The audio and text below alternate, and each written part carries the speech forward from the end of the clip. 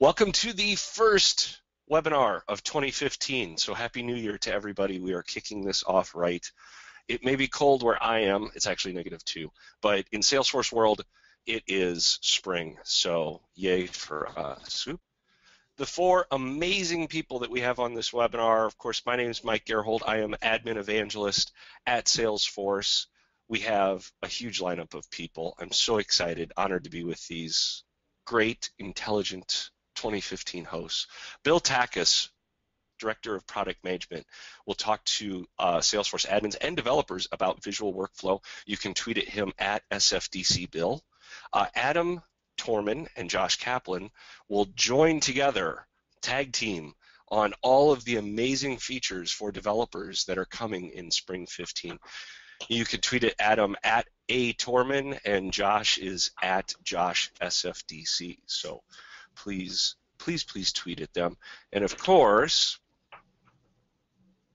since we're talking spring, it wouldn't be 2015 if we didn't start off the webinar without a safe harbor slide. So basically what this slide says is please make all purchasing decisions based on current functionality and not any forward-looking statements that we probably will make during this webinar.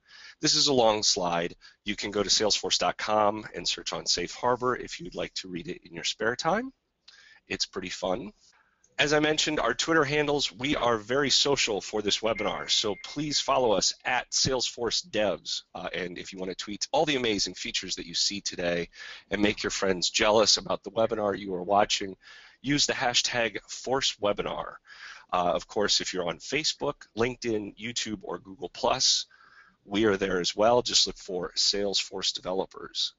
And while you're tweeting, we just want to remind you this webinar is being recorded. Yay! Because it's going to be an amazing webinar. So the cool part about it is the recap page will be the same URL that you used to register. So keep that URL handy. And of course, we will post it to YouTube. Give us a little bit of time. There's a lot of awesomeness to capture in this webinar. So with that being said, we do have a little bit of housekeeping on top of the safe harbor statement. Want to talk about questions. We know you're going to have questions because we're going to talk about a lot of amazing features. So please do not wait until the end to ask your question. We have experts standing by who can answer them immediately or as close to immediately as possible. We do our best.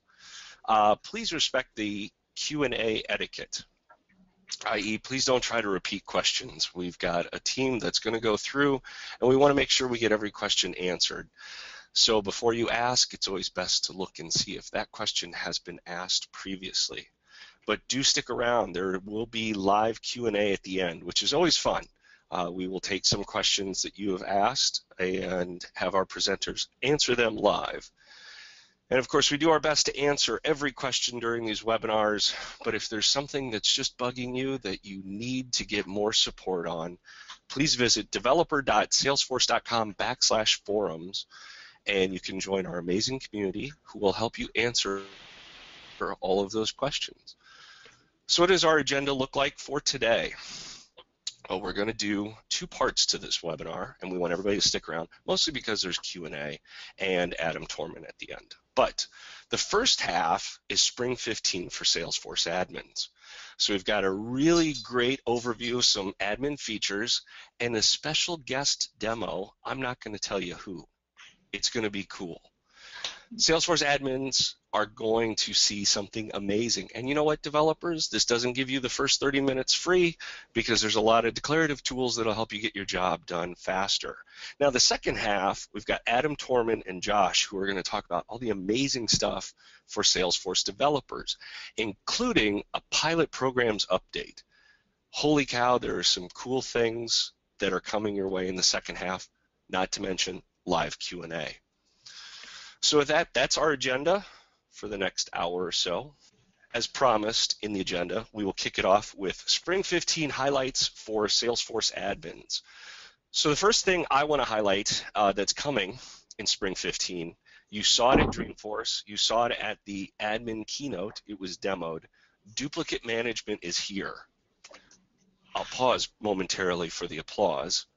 But you know, as a Salesforce admin, you get tons of requests to clean data, and there's a lot of fabulous partners out there who can help you clean your data as well as just visually doing it yourself. Now you can actually set up in Spring 15 duplicate matching rules for accounts, leads, and contacts. So notice this is a really neat feature that I like as a Salesforce admin, and it's also, as you can see, we've got pictured, the alerts work on Salesforce1 because your users were entering things on the laptop and on the desktop as well. So duplicate management, I am excited about this. And in case you're a Salesforce awesome admin superhero, we have our super deduper who is, yes, and who Mike, is bringing, this was, ushering this feature in. Yes, Adam. This was like the #1 most voted on idea on the idea exchange for how many years? It's massive. Taking this idea down, it's a huge burden off the idea exchange. It's going to get so much faster now because we don't have to hold on to this idea. So yes, Right. it had hundreds of thousands of points. So it shows you the power of that idea exchange. It's incredible. Post your ideas. There's some that just went out today that are amazing, and we listen. And we create superheroes to help you be successful. Now, the second one, if you've been a Salesforce admin for a day or two, you've probably had your salespeople come up to you and say, it'd be really cool if we had a visualization that helped us understand where we are in the sales process. I know as an admin, I got this request a ton.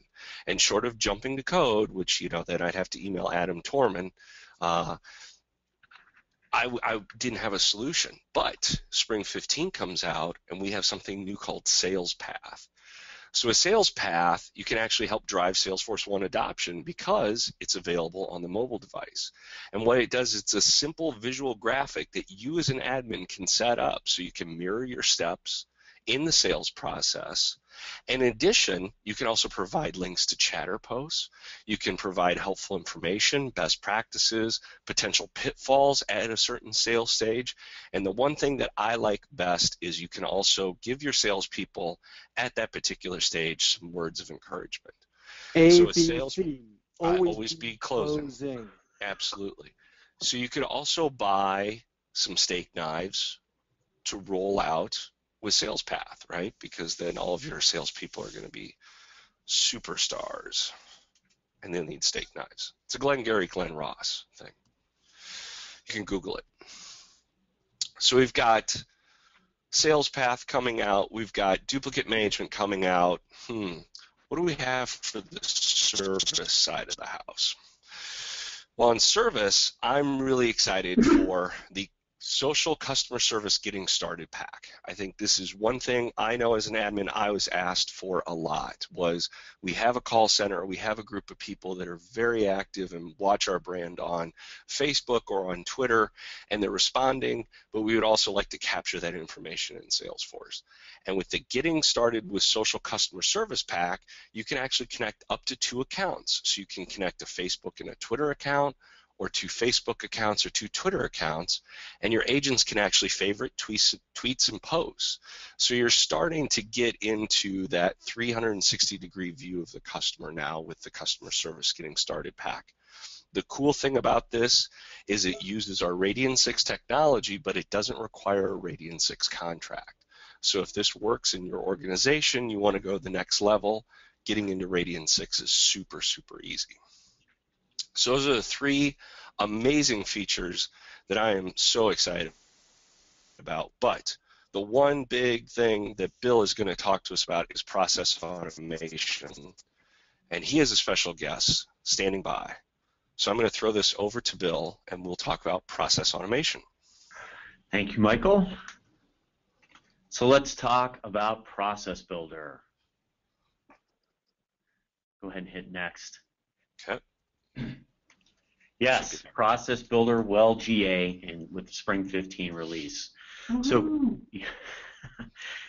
for those of you that don't know, Process Builder is our next generation of workflow tool. You can actually back up a slide. Hang on a second. Yep, those accidental click. No worries. I got click happy. It's easy to be happy with Process Builder. Because it's clicks, not code. It is. Correct. And it is built on our platform. We leverage both visual workflow as well as Lightning technologies to build Process Builder. So Process Builder will enable more people across your organization to automate their businesses and do it faster. It's easy to use because it gives you a picture of the process you're building as you build it, and it puts the power of code in your hands with just a few clicks. It's simple enough for admins and also business analysts, so you can radically improve your efficiency. Let's go to the next slide. Advancing, maybe. There we go. So you can think of Process Builder as workflow rules plus actions. It's a great way to think about it. And it really enables you to operate across objects, and you can combine rules in a single process. You can think of having multiple if-then statements. It says that if a criteria is met, do these actions, etc., and you can string these together. And like we mentioned on the first slide, you have a graphical interface to build these processes, so you can see sort of what's happening. Not visual workflow yet. Yep, I know. There's a ghost in the machine. No worries. So there are some key features that are worth mentioning about Process Builder. So you can have, as I mentioned, multiple criteria / rules combined into one process. You can have versions around your processes now. You have flexibility to operate on any related record. Powerful new actions include the ability to create a record, chatter posts including field references, topics, and app mentions. You can submit for approval. You can trigger visual workflows. You can fire quick actions and even trigger Apex, all without having to write code. So again, all available with clicks, not code. Lots of power in Process Builder. Let's go to the next slide. Before we bring on our guest, also talk briefly about what's in Visual Workflow for Spring 15. So the first thing that we've built is the ability to start and stop a flow, pause and resume a flow. A good use case example here is if you have a call center, you have agents filling out a form, a customer calls in, doesn't have all the information that they need to complete the form or the process, the agent will be able to pause the flow and resume the flow when the caller calls back in or the customer calls back in. We've also enabled conditional logic in decisions and formulas in assignments. So instead of just having all and or all ors, you can now have ands and ors to build conditional logic in a flow. We've added some new management tools to help you manage your flows in flight. So one of the key ones is being able to put an interview label or a label for each running version of a flow, so you can clearly understand what flow belongs to what customer or what flow belongs to what process. You can also now invoke Apex from a flow. There's an Apex action. It will supersede the process plugin. We're used to be able to use Apex, but right now it's all about being able to execute Apex from an action. And then we have a pilot coming up. There'll be more information available about this pilot shortly, but we've built the ability to launch a flow from Salesforce1. So you can think about being on an account record. There'll be a button down on the action bar down on the bottom that will be able to launch a flow. And so that's sort of the wrap up on Process Builder and Visual Workflow. I want to introduce Shelly Ursig, who is the product manager for Process Builder. She's actually going to demo Process Builder for you now. Shelly? Thanks, Bill. All Thanks, right. everyone. Bear with me here while we just flip to Flipping. Okay. Wait until that shows up. Great. I'm super excited to demo this for you. So what we're going to do is we're going to take a look at, we are not showing the screen. This is not shared. Yeah. We're not changing presenter. Oops. I got nothing here. I think that one's not shared.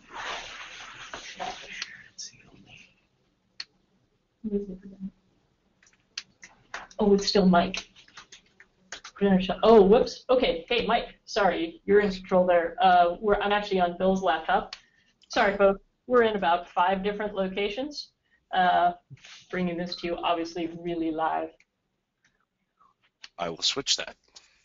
No worries. Get the Bill's laptop, and hey, there we go. All right, let's straighten that out. We'll be back in business. Okay, do that. That looks a little better. Great. All right, Okay, now we're cooking with Crisco. All right. Thank you for your patience. All right, so Process Builder, where do you find it? Let's start with that. So if you go to Setup and you scroll down,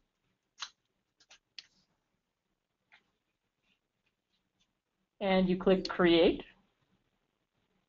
under Workflow and Approvals, you will see Process Builder. Click on Process Builder. This is your Process Builder management page. So this is where you will see the list of all of your processes. It'll give you the name of the process, show you which object that process is on, the last time you modified it, and the status. And we've got something over here called Manage Versions. So let's take a look at that. We allow you to have multiple versions of the same process so that you can make changes while processes are running, and then quickly swap out the different versions, activate and deactivate automatically. And so here you can manage that. And it also gives you the description and the last date you modified. And if you click on the version name, you can go in and drill in and take a look at that version. So let's actually take a look at what it is like to start a new process. And I'm going to call this Webinar Opti Management. And we're going to, if you just click in API name, that's a developer name, that will automatically populate for you. You can have a description that you can add. I'm going to go ahead and click OK and just give you a tour. So as you can see, we've mapped out, we've sort of sketched out all the steps you need to take in order to make a process. But the only step that is active is the next step you need to take. And so in this way, we sort of guide you in building a process. So the first step you take is you say which object you want this process on. And in this case, I'm going to say we're going to do some opportunity management. So I'm going to click the opportunity, type record, do some settings, hit save, and now this becomes active. So you'll see the next active thing is criteria. So now I need to tell this process when I want the process to fire. And I've got a number of choices and some new things that you didn't have in workflow rules. First thing I'm going to do is give this a name. I'm going to want to fire this when the opportunity stage is closed 1. So actually, maybe I'll just call this closed 1. And I'm going to use a filter condition. But before I do that, I just want to point out you can use a formula, or we've heard from a lot of you that you're rigging up funky little formulas in order just to make the thing fire every time. So we've given you this selection here that says, don't apply any criteria, just execute the associated actions. So I'm going to go back up to the filter, choose that selection, and I can add any number of fields down here, but I'm just going to choose 1, and we're going to say stage. So I want to set this up so that when the opportunity stage equals, I go over here and I find my pick list, closed 1, that's when I want this to fire. So now I hit save, and now you'll notice I can now add actions.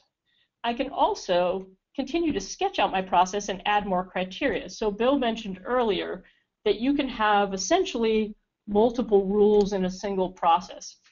Each of these criteria and its accompanying actions is essentially the equivalent of a workflow rule. So I could continue on and say, for the next criteria, close lost, and then another one, prospecting, and on, so that I can manage my entire sort of opportunity sales cycle here in one process rather than having dozens and dozens of rules. So let's take a look at the actions. I click Add Action, and then I can see all the actions. Bill mentioned a few of these. I can call Apex. If someone's written an Apex class and that's in my org, I can create a record of any type. I can send email alerts, launch a flow. I can post to Chatter, and those posts can include field references from the records that I'm working with. Can also include @mentions and topics. If you've got customized quick actions in your org, you can choose what to fire off and connect one of those to your process. You can also submit records for approval and do field updates on records. So let's back out of this and take a quick look at a very small but powerful process that we've already built. This is called address change. Now, what this process does, it's on account. Anytime the billing street is changed, I've got an action here that updates all the contact addresses. It maps all the fields from the parent account and maps all those fields to the address fields in the contacts. Now, this is pretty powerful. This took about 6 minutes to build. And if you look here, we've got all these contacts from Burlington Textiles Corp America. So let's make a change to that address. Very quickly. Instead of Lexington Avenue, let's call this 762 Main Street. Great. Hit save. And now I'm going to go back and refresh those contacts. And we'll see that that change has percolated all the way down to all the associated contacts. So in this very, very small process that I built, it took really literally about 6 minutes. I'm now making sure that all of my data, when there are changes made, is current and up to date and accurate. So that's just a quick look at a little bit of what the process builder can do. You can find out more by checking out the release notes and all the accompanying documentation. The process builder is GA, this Spring 15 release, and it's available in all UE, EE, Performance, and DE editions. So check it out. Now we're going to pass this back off to Adam Torman and Josh Kaplan. They've got a host of exciting things for developers. So bear with us here while we switch locations and tee up Josh and Adam. All right. Thanks, Shelley. While we're getting the slides up and running, hi, everyone. My name is Adam Torman, and Josh and I are really excited to talk about some very cool things coming out with the Spring 15 release. In fact, there were really so many features coming out. If you look at the release notes, there's like 50, 60 pages just of all these great iterations within just the developer track that it's really worth checking out. And the first part here that we're going to really dig into is taking a look at a series of API-first developer-based features that are built on an exciting new technology that we're starting to roll out with big data.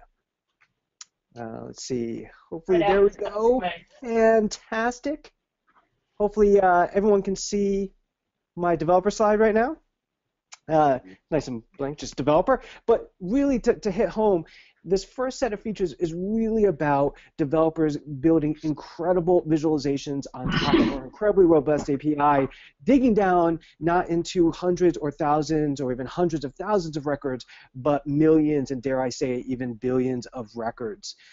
So the first feature I'd like to talk about is a feature that's coming out in pilot in the spring release. It's the ability in near real time to query out login information and be able to get automated roll-up aggregates on an hourly basis so that you can start to determine who your users are that are logging into the service. And this is pretty incredible because this is API first. Mike and I have talked at length about the notion of API versus UI and why API first is so important.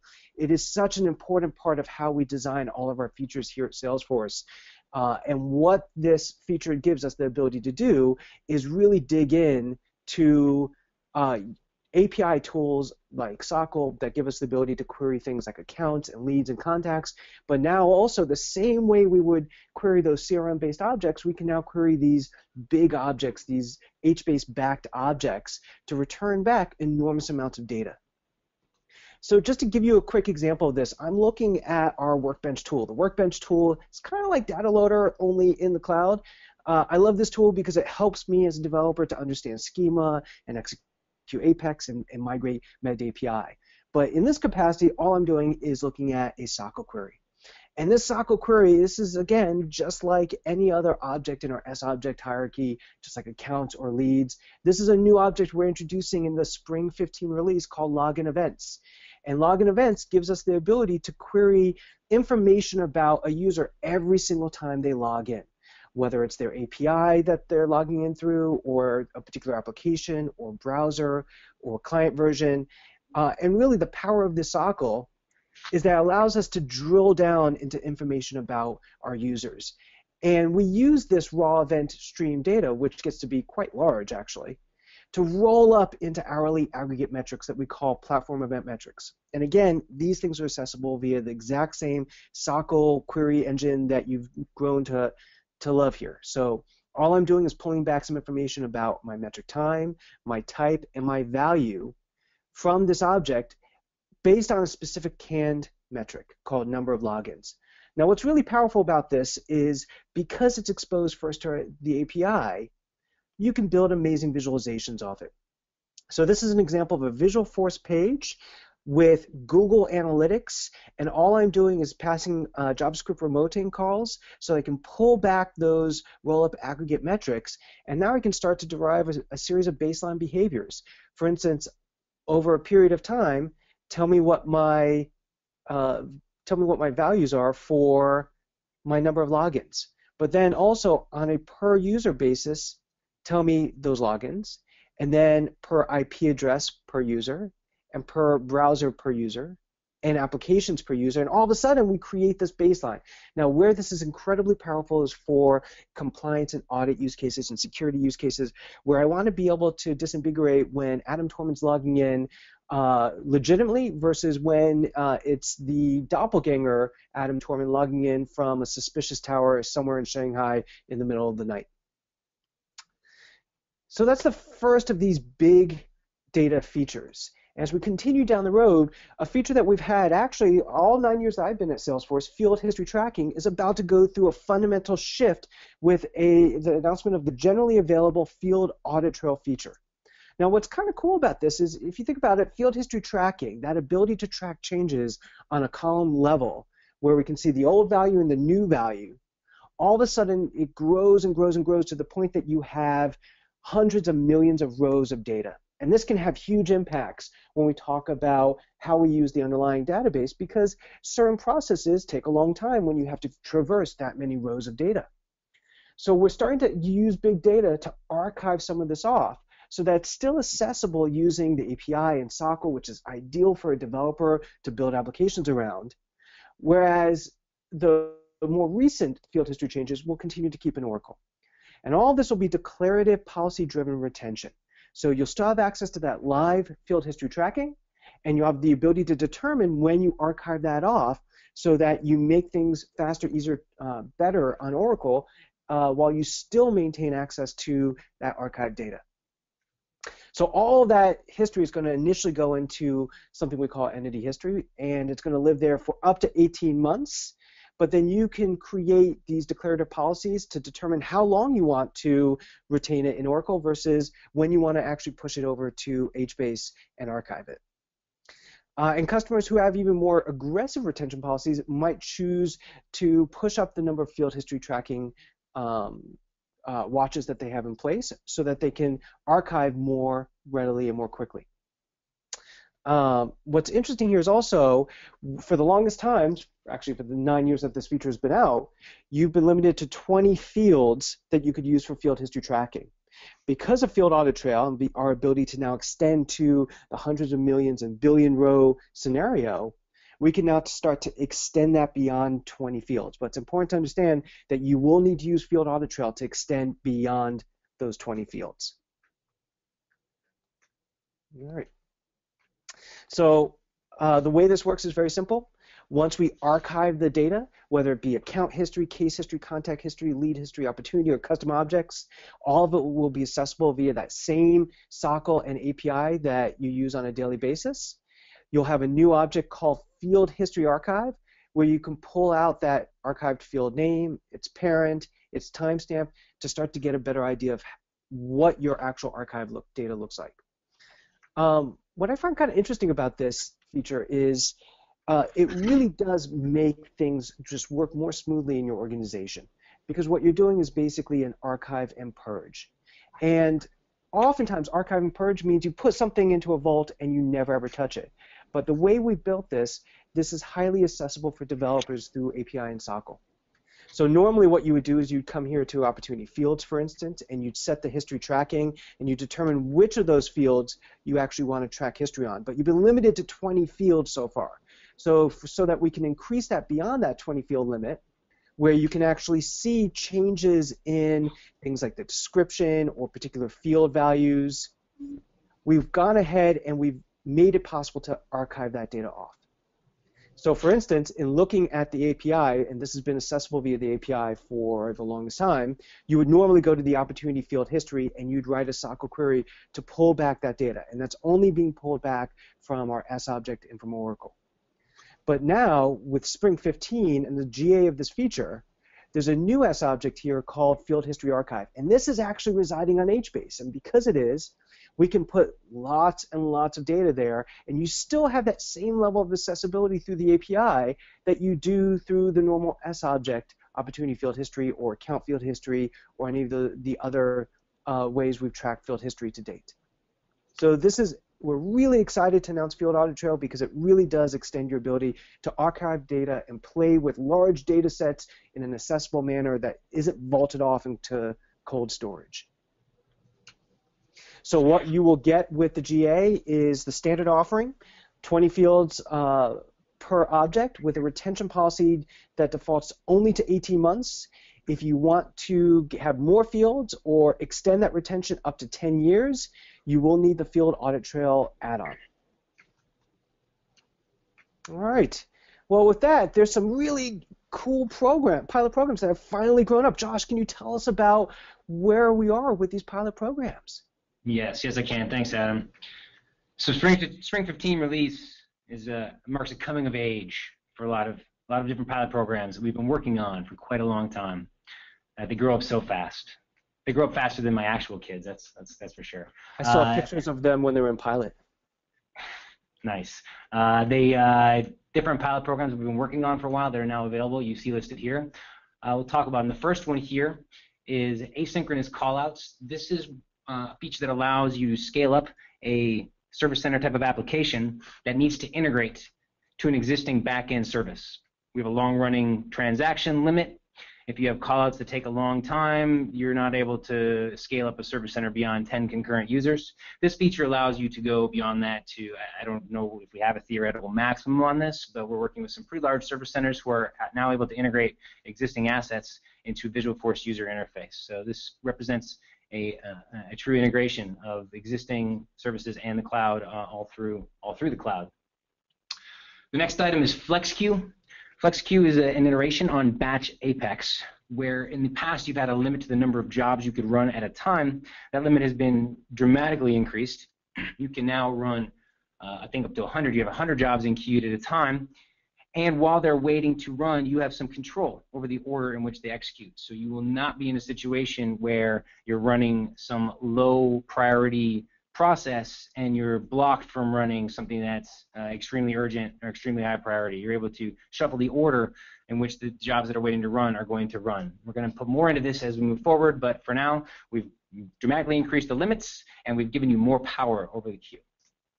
I'm not going to talk about the next one right now. The arrow should be pointing down to Lightning components, but it's pointing to quick deploy. So I'll go back. Lightning components are give you the ability to create user interfaces like Visualforce that look like our Salesforce user interface. But now I'm talking about the Salesforce1 Mobile user interface.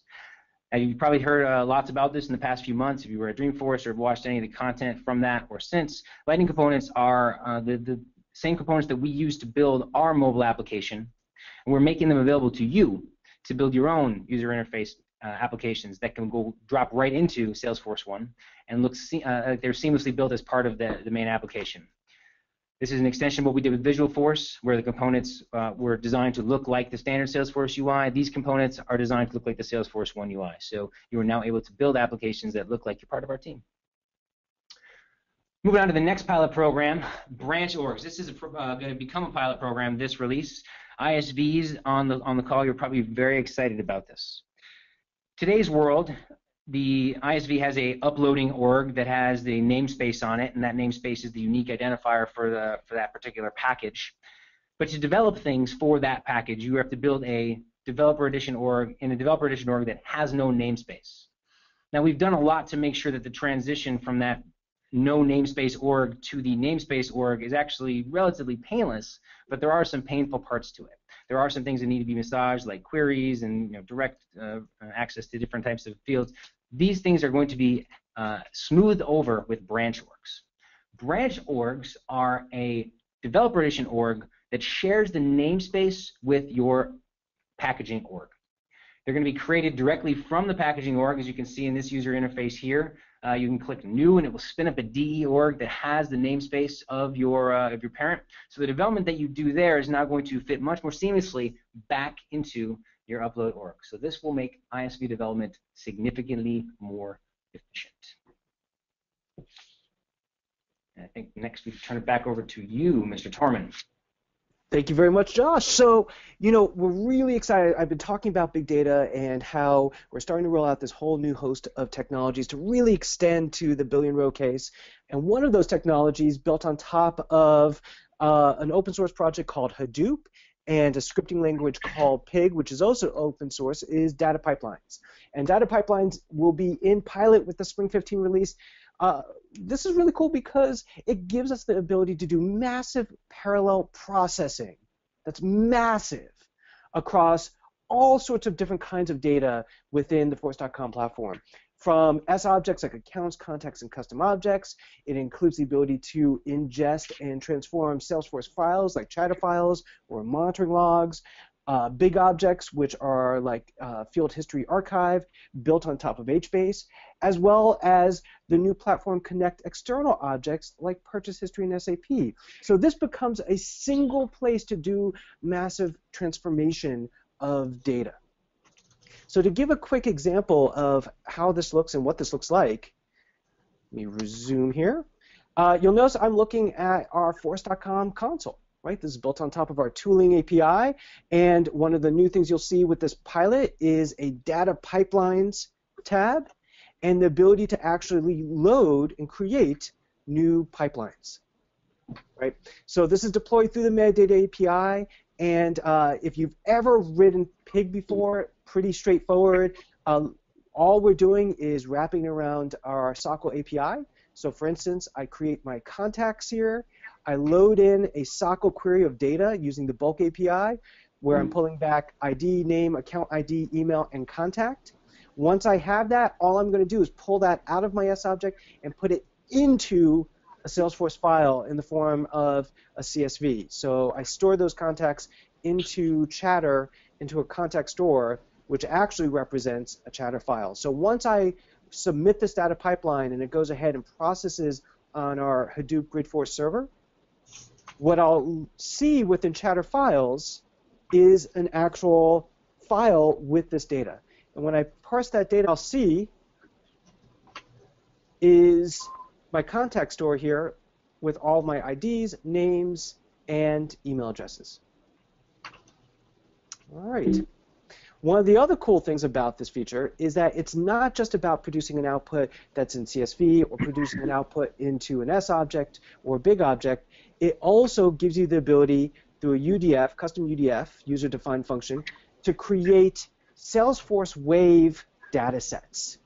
So another example I have here is this is a rather large data pipeline. It pulls in assets, products, app users, opportunities, as well as Salesforce files. It joins and iterates over those different data sources, and then it stores it into a series of files, and then from those files, it actually generates data within an S object that I've created called product distribution. And once I have that S object, I can then bring that into Salesforce Wave using a Salesforce Wave workflow, and now I have the ability to report on it. So here's a great way to combine a cool developer feature, Salesforce data pipelines, and Salesforce Wave to get a visualization engine built on top of that data. All right. Well, just as an example, our data pipeline code that I just showed you looks at things like contacts, how I can load them, and then store them back into a chatter file. All right. Well, there's some other really cool things around the application lifecycle management space. Josh, tell us about the making deployments faster. We've listened to you. We've listened to the voice of the customer. You've told us a lot, frequently, repeatedly, that you'd like deployments to be faster. We want everything to be faster, right? The only thing we don't want faster is how fast I talk. That should be slower. But everything else faster.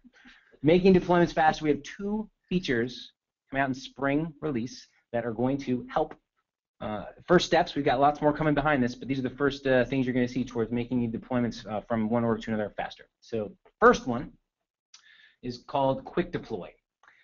Typically, you're going to have 2 different orgs. You're going to have your source, which is going to be either your sandbox or a DE org, which you're going to be doing your development in. And then you've got a destination org, which is either your production system, or if you're in ISV, it's going to be your upload packaging org. You want to get stuff from the source where you're doing the development, and you want to migrate that into your production org.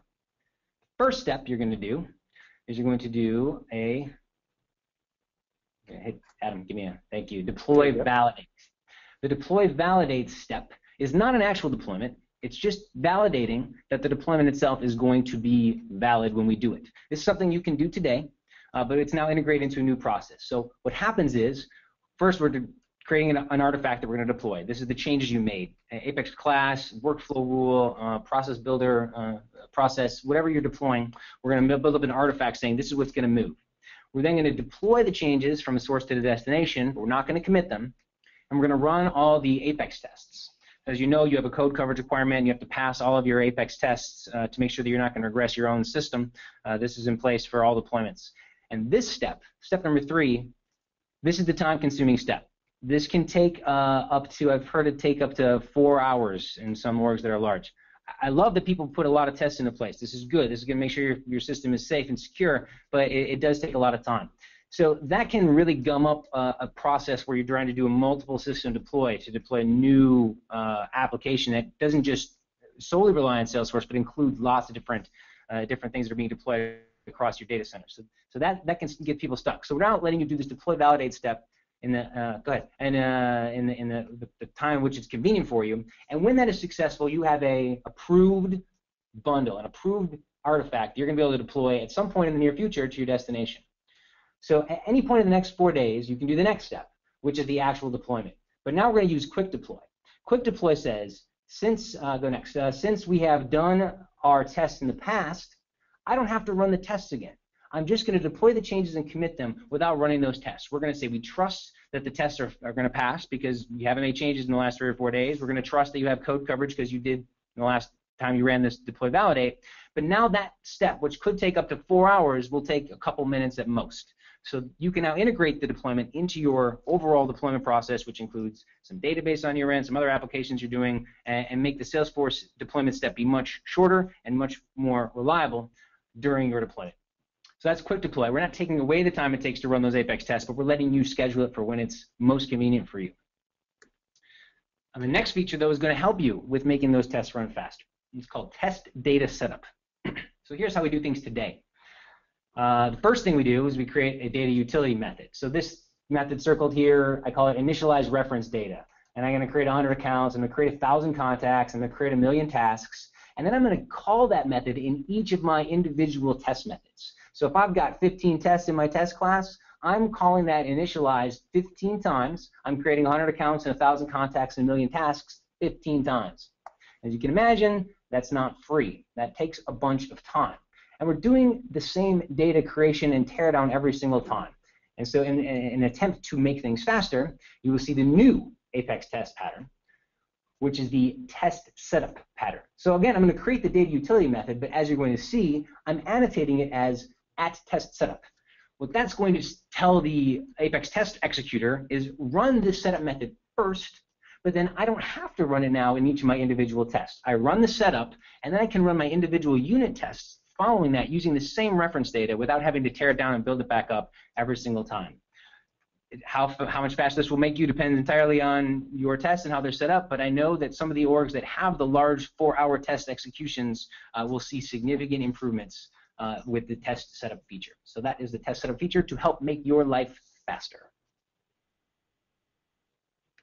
And speaking of faster, introducing a pilot in Spring 15, Sandstorm, is all about making sandbox copies faster. That looks like the sand cloud, Adam. That's the sand cloud. Right, so the storm is in the cloud in this particular case. So to give you an example, one of our pilot customers who has been using this had a 100 gig org that normally took 30 days to refresh a full sandbox, because that's a lot of data, and there's a lot of transformation that we have to do to that data to make sure that it works just right for all your various integration and training scenarios. And that 30 days was optimized down to just under 3 days, or an 85% reduction in time generating a full sandbox. And this gives us a ton of different options as we start to try to get quicker sandbox copies, improved queuing, and better notifications of the progress of a sandbox copy. So definitely faster. And then one of the most exciting things we want to tell developers about with the Spring 15 release, just announced, is Visualforce mapping. Now this is cool. I'll never forget one of the very first S controls I ever built 9 years ago involved a Google Maps integration, and I had to roll my own HTML, my own JavaScript. I had to do an enormous amount of lifting within the code, because I had to worry about all these things just to be able to do a mashup of things like contacts near a particular account. And what we've done with the Spring 15 release is we made this incredibly easy so that you can focus on the Visualforce tags and we'll focus on the JavaScripting.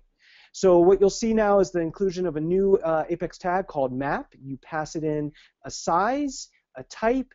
Most importantly, you bind it to a series of address fields within an account, or say a contact or a lead, and then each iteration within that map will be a map marker that you can then position within the overall canvas. So we've now made it very easy for you to focus on Visualforce, and we'll handle all the JavaScripting and HTML and rendering on our end.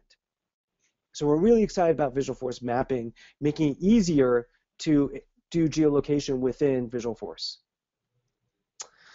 All right, so where does this lead us? This leads us all to this great thing that we just introduced at Dreamforce. It was a soft launch called Trailhead. If you'd like to see how these features work and learn more about Force.com and how to actually work within the platform, this is a phenomenal place to go to learn everything you need to know about the platform. You'll see there are different tracks and different trailheads that you can follow, like Getting Started or Introduction to the Visual App Development Platform, where you learn more about Visualforce. It's interactive. You get to earn badges and points.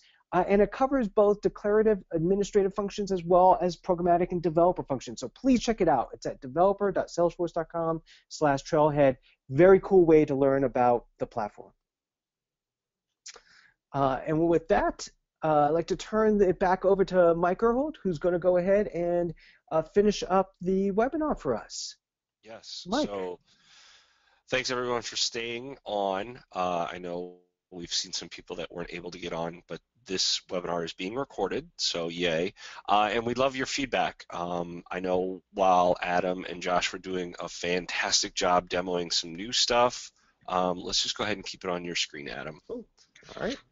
Since there's only one more slide left. Okay.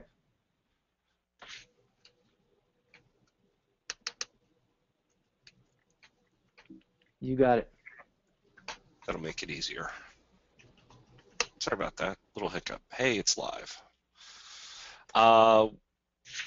We'd love your feedback on the webinar, so you can go to bit.ly/spring15webinar. Let us know what you think. Minus a few screen transitions. Hopefully we did pretty well. And with that, I'm going to go through and we'll do some live Q&A. It looks like we've got about 7 minutes for live Q&A. So, of course, you can always tweet us. I will kick it off. I grabbed some questions out of the question box. So the first one is going to be for Bill and our special guest, Shelly, by the way. Big kudos to Shelly. That was a great demo. Process Builder is going to be awesome. So the question is, what is the difference between Visual Workflow and Process Builder? Thanks. It's a question that's often asked. So Process Builder, as I mentioned in the beginning, is built on the Salesforce. Hopefully you can hear me now. Process Builder is built on the Salesforce platform. One of the things that we leverage is Visual Workflow. So you can think of Process Builder as a subset of what's in Visual Workflow. Now, we always get a follow-up question is, when do I use Process Builder? When do I use Visual Workflow? If you have any complex logic that requires decisions with multiple outcomes, for example, or you need user interactions through screens or forms, that's your key and trigger to go to Visual Workflow. As we continue to iterate over Process Builder, we'll add more and more of that capability into it. But for now, that's a good way to think about it. So again, complex logic, so decisions with multiple outcomes, and or you need user interactions through screens or forms, go to Visual Workflow. Fabulous. And we'll jump over. I'll try and keep it even. So Adam and Josh, the question came in, how many fields will audit field trail be extended to past 20? Great question. With the field audit trail add-on, I believe the limit goes up automatically to 60 from 20. So the standard offering, you'll just get 20 for up to 18 months per object. But with Field Audit Trail, it goes up to 60 for up to 10 years. Wow, 10 years. It's a long time. It's a lot of data. I mean, it's Carl Sagan, billions and billions of rows data. Billions. So next question would be for Bill and probably Shelley. If you decide to use Process Builder, will you have to rewrite all of your current workflows in there, or can they run side by side? Okay, great question, and we get that a lot. So think of Process Builder as the next generation of workflow rules, and by the way, we're also going to be incorporating approvals in the future, so it's the way forward. But your existing workflow rules will continue to run, continue to be supported. What we want to see happen is that anything you start converting them because it's more efficient. You can combine multiple workflow rules into a single process, and then there's more power in Process Builder. So potentially you can get rid of some of the utility apex triggers that you've written that are costly to maintain for things like creating records. And you can do that in the Process Builder, and then it's easier to change and maintain and sort of respond to your business needs. So we're going to let that migration happen at everyone's own pace, and we're not going to take away workflow rules for quite a long time. I think that Process Builder, as Bill mentioned, we're going to keep adding more and more power to it. It'll just be more appealing to do it in the Process Builder in terms of management. But all the processes, flows, and workflow rules can continue, and approval processes can continue to operate and exist all side by side.